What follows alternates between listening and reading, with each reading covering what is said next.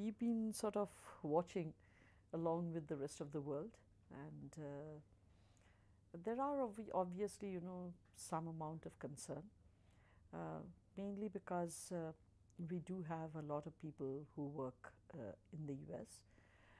Not only that, US is one of our major trading partners. Also, the trajectory of the US interest rates, and that is very material to the way things happen in the rest of the world. So I think for all of these reasons, people have been sort of watching whatever has been happening with a lot of concern, as I said. I don't think that any of us have it quite right as yet. I still believe, that the US, one of its major strengths has been its openness that has attracted the best of talent from the rest of the world. So that being the case, I don't think they're going to give up that advantage in a hurry. And let us see how things pan out.